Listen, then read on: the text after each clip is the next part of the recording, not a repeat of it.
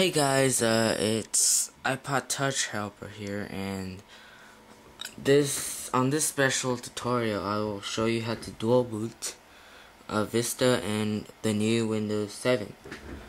So what you need is a Windows 7 disk. You can buy it or torrent it.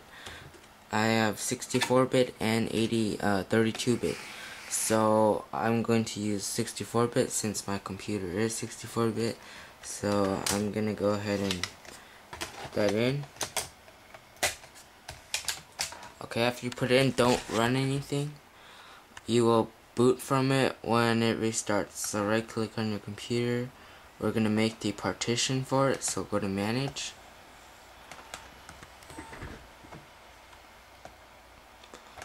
Okay, over here select disk management.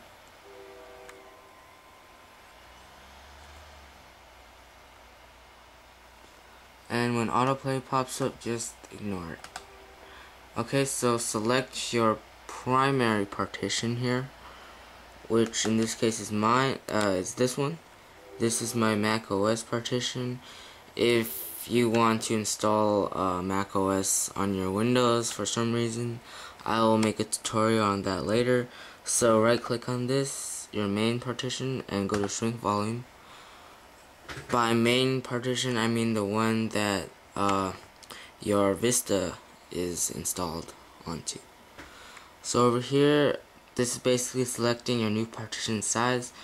I can only shrink it to 14 gigs, so I'm just gonna go with that and click shrink.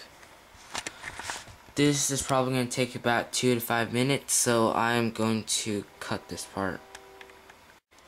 Okay, so after it is done, you should see this with the correct size for your new partition, and that is enough. We are just gonna leave it to that.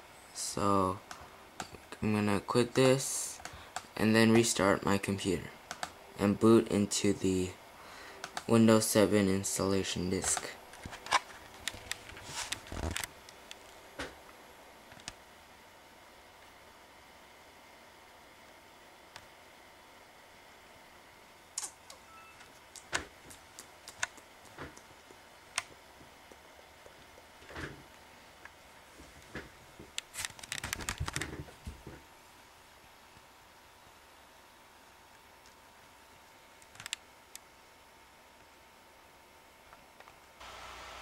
Okay, so press any key.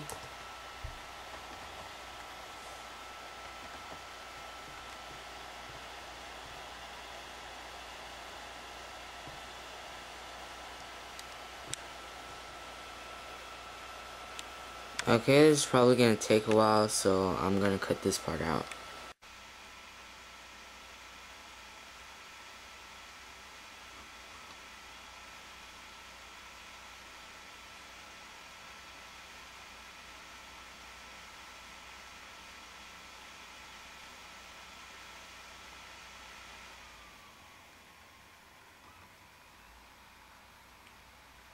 Okay, so you should get the Windows logo now.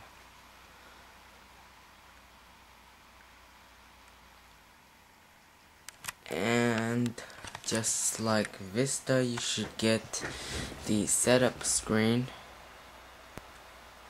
Okay, click next, choose your language, region, and whatnot. Okay, and yeah, go ahead and install now.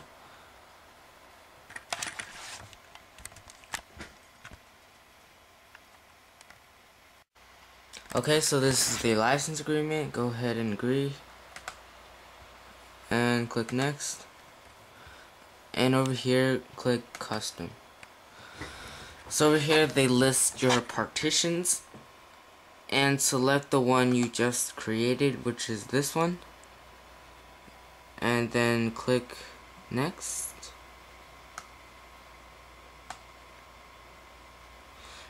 And yeah, it will copy the files and install Windows.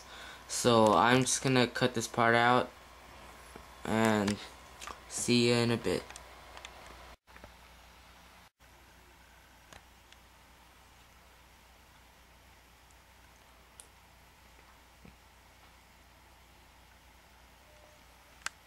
Okay, so after the first 4 or whatever steps are complete, it should restart.